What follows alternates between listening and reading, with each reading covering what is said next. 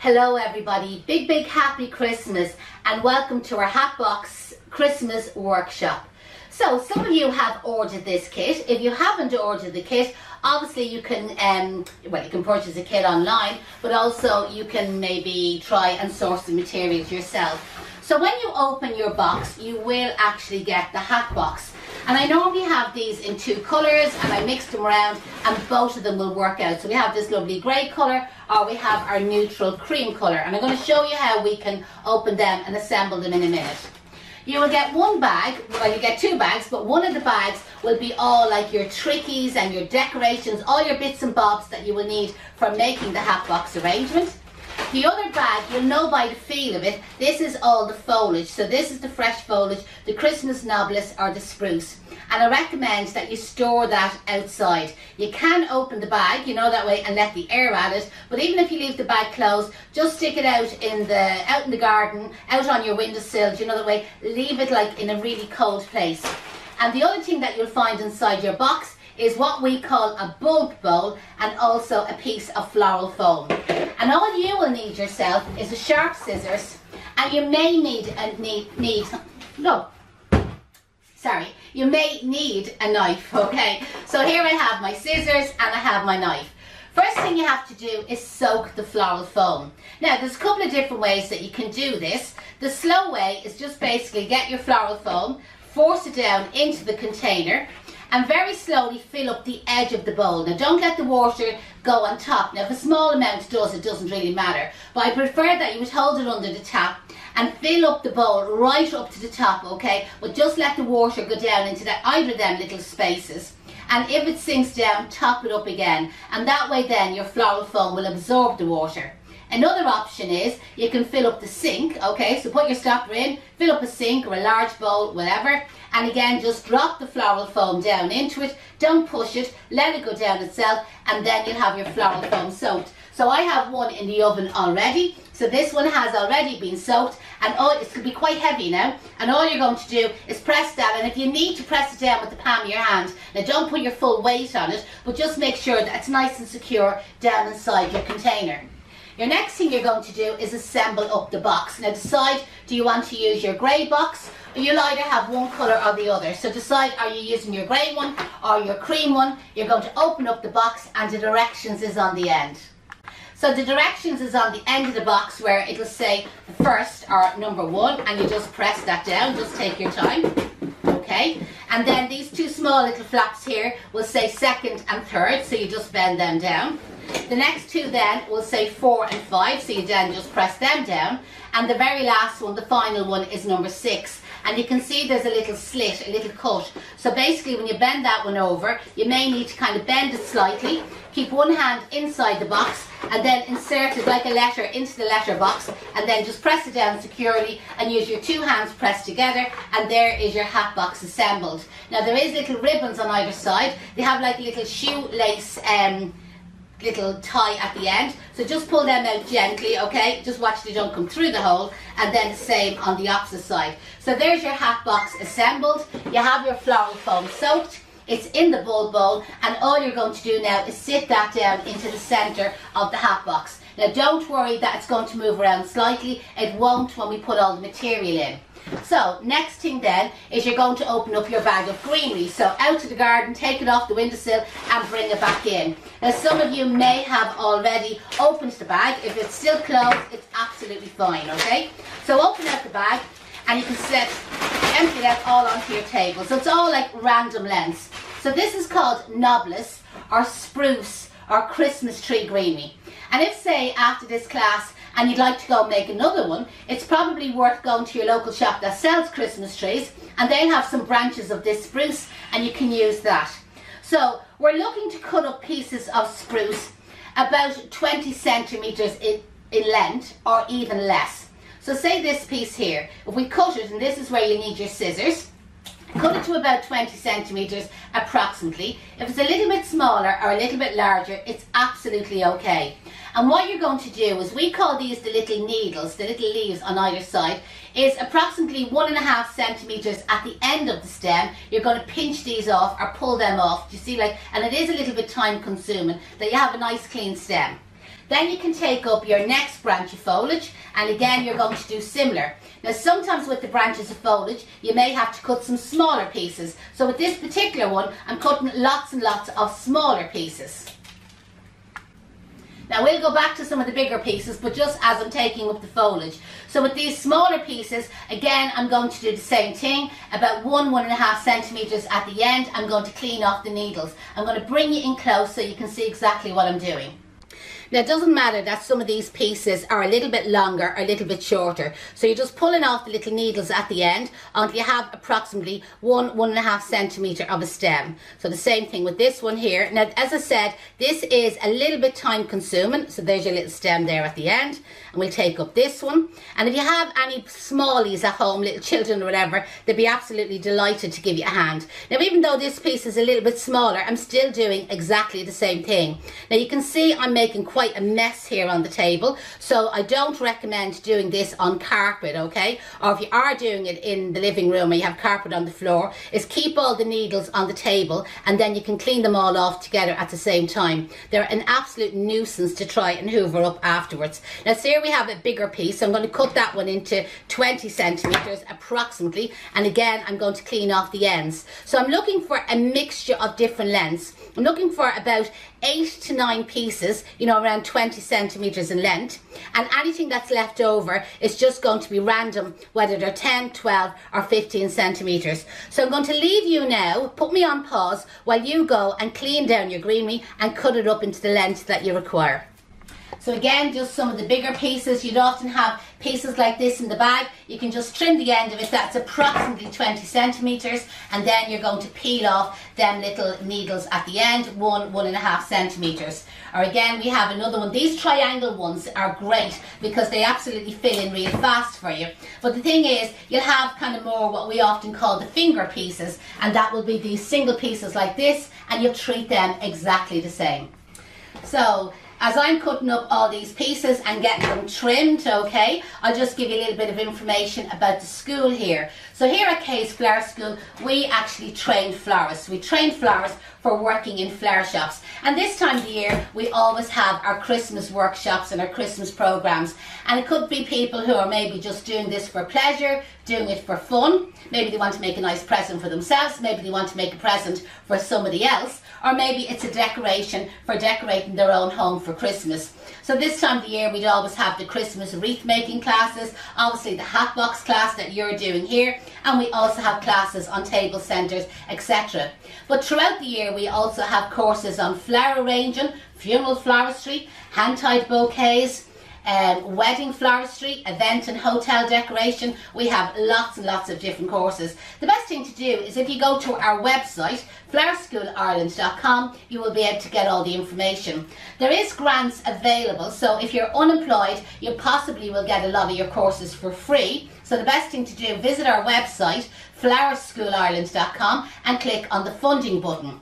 For anybody that's maybe self-employed or maybe working, or even if you're just working part-time, maybe 1 or 2 days a week, you possibly could be entitled to the SkillNet funding, and this is where they pay 25% towards your course. So the best thing to do, drop me an email, info@flowerschoolireland.com. Now, I think at this stage I have all the greenery cleaned down, so I'm going to clean off my table and get ready for the next stage. All the greenery that we're using for this workshop is all Irish grown. So some of the greenery is coming from Wicklow and a lot of the greenery is actually coming from Kerry. And the hat boxes themselves, they can be sourced in Ireland as well. There is a company up in Ardee, County Louth, called Evergreen Silk Plants. And again, for people who just want to purchase 1 or 2 of the hat boxes, you will be able to purchase them direct from him. So now I'm ready to start, and I always kind of find organise yourself. So maybe kind of put like your medium pieces, your smaller pieces, and then your slightly larger ones. Now within my larger ones, I have some of them that are in that kind of triangle piece, and then I have others that are kind of more the single pieces. And if you decide that you want to make your arrangement a little bit smaller, you can cut the greenery pieces smaller, and again, if you'd like to make it a little bit larger, you can cut the greenery a little bit longer, and that will make it larger. There's lots of decorations that I'm going to send out to you, so you will have plenty of material. Now, as I said at the beginning, sometimes the bulb bowl will move slightly around the end of the hat box. So for the moment, if you could try and place it as close to the centre as you possibly can. And as I place in the material, you will find that it'll actually steady and balance the arrangement up.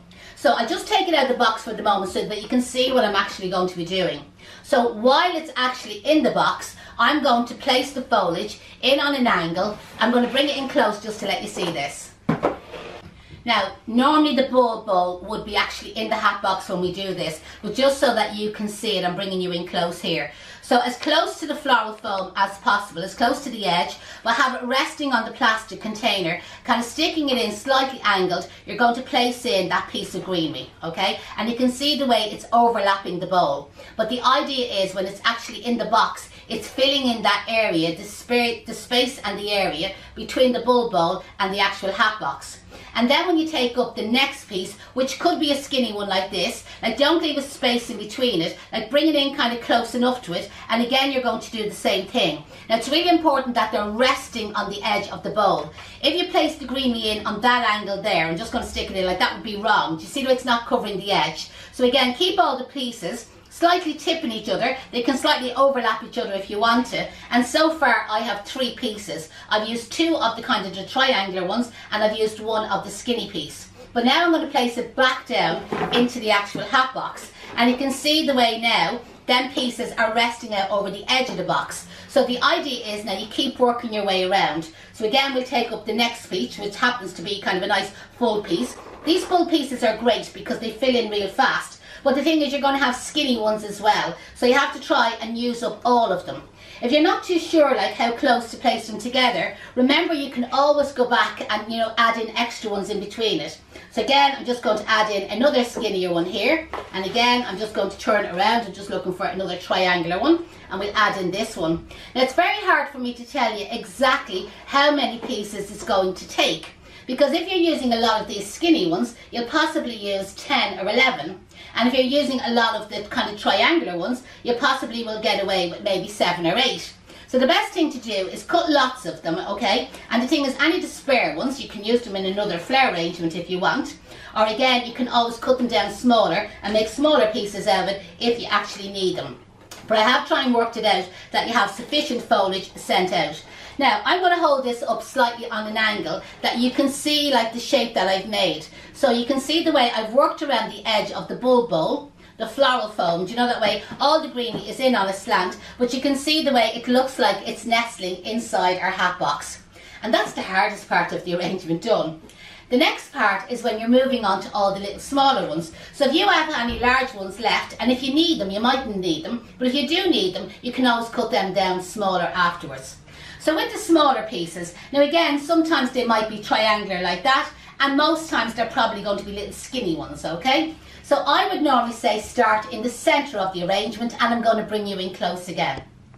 So you have your smaller piece, and you're going to stand that in the centre. Now there is a back and a front to the foliage, but because this Hatbox is going to be all round, it really doesn't matter what way it faces. Now if you haven't got a triangular piece, you can put in one of the skinny ones, that will do as well. So stand that in the centre, and sometimes we call that number 1. And you can see it's gone a little bit crooked there, but it's absolutely fine, okay? All the rest of the pieces are going in angles, so that's why it doesn't matter which shape or which piece that you use. So keeping close to the number 1, I'm placing that one in on a slant. And then I'm working around it and I'm placing another one in on a slant. And then I'm working around it and I'm placing another one in on a slant. And you can see I have a mixture of lengths here. And even with the couple of pieces I have placed in, you already can see it's filling in quite fast. And at this stage, I would say maybe look down into it. So bring your body over the arrangement, look down into it. And if you can still see foam, maybe add in another little piece in there. And if you can still see another bit, you can add another one in there. And as you can see, I have plenty of foliage. So you'll absolutely have tons of foliage. And if somebody wanted to maybe add a little bit of holly, I didn't add holly because it doesn't travel so well. But again, if you had holly at a later stage, you can always add in a little bit of holly. Or maybe out in your garden you have any ivy. You know, like ivy is brilliant for Christmas, and again to add in a couple of little sprigs of ivy, it would add another texture to your arrangement. So that's our arrangement greened up. That's going to last for ages once you keep that in a cool room. And what you could do to prolong the foliage, the life of the foliage, you know the plastic bowl, and I had the wet foam in it, if you add extra water to that. Now be careful when it's in the box because it's easy for the water to spill, and the box is only cardboard and it could get damaged. But you could lift the arrangement out, you could fill it with more water, and then very gently and carefully you could place it back down into the hat box. So now we're ready for the fun part, which is actually decorating the arrangement. So I sent everybody out a bag of tricks, and when you open it up there'll be a little bunch of wires. Good idea for this is if you have an empty pint glass, okay, a cup or a mug would do the same job. First of all, just undo the sellotape on it, and then you can stand the wires in like your pint glass, and it'll just make it easier to access them. You'll only need a couple of these wires, like you won't need all that I've sent out to you. But also when you open out the bag, there'll be a couple of pine cones, okay? But what you're looking for are these poinsettias, which is obviously a traditional Christmas flower. And these are kind of like flocked, and they're going to work really well if you have the cream ivory box, or again, if you have this neutral grey box. So there's 6 of these red poinsettias in your kit. And then also I've sent out 5 of these picks. Now these may vary from box to box, okay? So some people I would have sent out this traditional red one. Other people I included gold to give them a little bit of bling. And other bags I included silver. So you have 5 picks, as we call them. And again, that's what they look like. And again, you have a selection of cones. Now with the poinsettias, normally when you get them there's a little bit of a bend on the heads. So I just kind of normally go along and I just kind of like straighten the top of them just to make the top of the head. It's like a wire, you see that's there. So I just basically straighten the top of them just to make them a little bit straighter. Now again, if you don't do that, it's not a big deal. Now this is where you're going to need the scissors for cutting the stems. Now I know there's always somebody who won't have a scissors, so again I'll show you another way around it. But we'll start off and we're going to place 1 poinsettia in the centre of the arrangement just above the greenery. Now again, you're trying to visualise that we have all this space underneath here, but you can see the way it's going to be much, much taller, do you know that way? So I need to take a little bit off the end of it, okay? I'm possibly going to take nearly 8 centimetres off the end, and then I can place that down as the centre, just resting on top of your foliage. Now when you've got that measurement right, you could actually cheat and cut the other ones.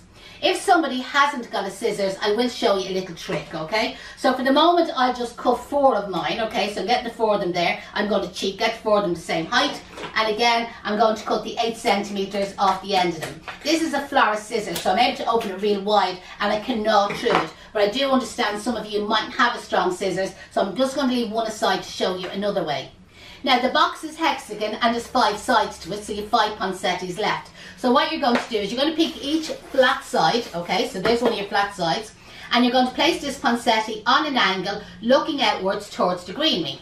And then you're going to turn it around. Now for the video I always work over myself so you can see what I'm doing. So again, on this flat side of the box, okay, kind of in the centre of it, again we're going to place in this poinsettia slightly on an angle looking out towards the foliage. I'll turn the box around, and again on that flat side of the box we'll stick in our 3rd one, and we'll turn the box around, and on that flat side we'll stick in our 4th one. Do you see how easy this is? And again, if you want to, you can always substitute the flower with another one. And then we're working around here, and this is the one I haven't cut, okay? So what I'm going to show you is I can bend it up, okay? So you can see the way I'm going to bend that up, okay? And I'm going to place that one in on a slant. And I've just realised I've counted wrong. I need 1 more poinsettia, because obviously there's 6 sides to this box, not 5 sides to this box. So I'm just going to get Deirdre to just grab one from behind her there, okay, just to the right hand side.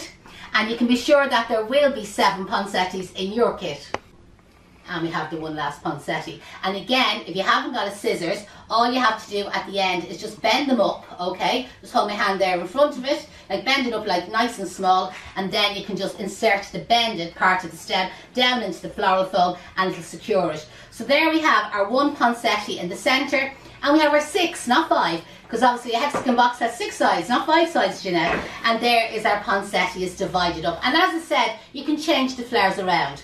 So then we have our picks. Now we've sent out some fabulous gold picks and silver picks and golden green and lots of different ones, okay? And again, you can use as many or as little of these as you want. So if you find that you want to go into the space in between the poinsettia head, or some people might even go into every second space. I'm going to send out plenty so you have lots of them to do it, right? So again, you can either cut a little bit off the end of it, or again you can bend it up with your fingers. Do you see like what I've done there? And again, just in between the poinsettia head where you kind of find a space, you can just press that down into it. And again, it gives a nice little texture. That particular one has a red berry on it. Now for the moment, I'm just going to put 3 of them in. I am going to put extras into your bag just to let you see what it looks like. So there's our second one, and then I'm going to put a third one in, right? So I just kind of think maybe 3 might be enough, you know what I mean? That's what it looks like with the 3 in it. But then for anybody that would like, obviously when I turn my box sideways for you to view it, it moves around slightly. But then for anybody that maybe would like to use the 6 of them, again, there's nothing to stop you. Bring it towards the outside, leaving the stem a little bit longer, and bring it towards the outside, just see like that. And again, we can just divide it up, and we can bring 3 little bits of texture to see around the outside, and that really makes it Christmassy looking. So that's with all the Christmas picks in it. The next thing then we have is the pine cones. And we have our natural pine cones, but also I sent out some of the white. It's where, I didn't tip them with paint now, but where we purchased them in and they're tipped with paint already. So this is where you'll need the wires, and depending on the number of cones you're going to use, that will be the number of wires that you're going to use. Now to wire the pine cone has all these little petals on it. So you go down as low as possible on the pine cone and you insert the wire in between the petals, okay? And you leave a little bit of the wire sticking out, possibly 2-3 centimeters. The longer piece of wire that's left over, you twist it or you insert it in between the petals all the way around until it nearly crisscrosses over the small bit of wire that you left sticking out. And then what you're going to do is just crisscross the 2 of them, and with the tips of your fingers give it 1, 2 twists and stop, okay? Some people will keep twisting till that small piece of wire is cut in. Don't, you'll only hurt your fingers. Now again, there'll be a selection of sizes with the pine cones, and it's up to you. Do you want to use the smaller ones, or would you prefer to use the larger one? So again, with the pine cone, we're going to rest the wire in between the petals as close down as we can. Sometimes you can't get right to the very bottom, so as close as you can. Leave about 2-2.5, 3 centimeters of the wire sticking out. The long piece of wire, you're going to squeeze it or rest it in between the petals all the way around until it literally crisscrosses over the piece you originally left sticking out. And with the tops of your fingers, you give them 2 twists of your fingers, and that's the pine cone wired.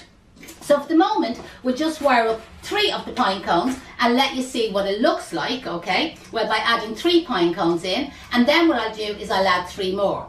Now again, if you have a scissors, you can actually cut these wires, but if you haven't got a scissors, just do what I'm going to do now. So I'm just going to bend up the end of the wire, okay, close to the poinsettia head. Look for a little space. I'm going to press in the wire down into the floral foam, but watch, I'm going to maneuver and bend the pine cone that it looks like it's nestling in among the material there. Do you see in the arrangement? So don't leave it sticking up over the arrangement like that, like a flag, like set it down into it. So again, bend up the end of the wire that you're making that little U bend. Place the wire down into the floral foam, but then get the pine cone and maneuver it and bend it that it looks like it's nestling in between your poinsettia heads. And then our third one, again, I'm going to bend up the wire. I'm going to place it here into the floral foam, and again, a little bit of manoeuvring. And again, you can see how full the arrangement looks in the centre. Now, if you want to, because I've sent out the material, you can wire up the other cones, okay? And maybe to add 3 around the outside. You know the way I added in the 3 extra picks around the outside. Now, I do understand there'll be people watching, and they would say, I prefer less, or I prefer more space. So that's completely up to you. I'm giving you that choice, and that's why I'm doing it in stages, and you can choose how much or how little of the decorations you want to put in. But I do like to include lots in the kits so that nobody is actually stuck. So again, the end of the wire, just have a piece of sellotape on my finger there. So the end of the wire, we'll do a small little bend just at the end, I suppose about 2 centimeters, and I'm going to place that into the floral foam. There we go, into the floral foam, and again maneuver the pine cone and make it sit down into the greenery. And then turn your arrangement around, and can you see that space there? Again, we'll maneuver up the wire at the bottom, stick it into the floral foam, and maneuver and angle the cone that's looking out. And I feel our last cone could go in there. Now, when you're in the walk around shops, you'll often see like little robins or little Santies, you know that way. So if you happen to have any of the little robins, you could add a little robin into this arrangement. I'm just going to see, can I put my hand on one here now, just to show you as a little extra. Oh, he once just flew into the room, he has. So these are the little robins you often see in the likes of Deals or Mr. Price. And this one has little wires coming out of it, which you could just catch onto one of the materials in the arrangement. Or another thing you could do is, using one of the extra wires that I sent out to you, is just kind of like twist a wire around the end of the 2 wires that are coming out the end of the robin. And again, the same thing, you can either cut the wire or you can bend it up. So just to show you, I'm just going to bend it up a good bit shorter. And then I'm going to place this wire down into the floral foam and put it down shorter and make it look like a little robin landed on it. Do you know what I mean? It's just an extra. If you want to do that, you can. Some people love them, some people are not so fond of them. And there is your fabulous Christmas gift hat box, which would make a fabulous arrangement for anybody. You'll easily get a full month out of it and longer, because obviously the flowers are artificial. So with the foliage, it'll definitely last a full month, 4 weeks. And what you can do at the end of Christmas is remove all the silks and the artificial material, place it in a bag and put it by until next year if you want to redo up your Christmas hat box. Hope you enjoyed that tutorial. If anybody has any questions, feel free to put it in the comments below. You can always drop me an email, info@flowerschoolireland.com. And again, if anybody is watching this on YouTube and wants to purchase the kit, I'll put the link in the comments above. So, hope you enjoyed it. A very happy Christmas. My name is Janette and I'm from Case Flower School.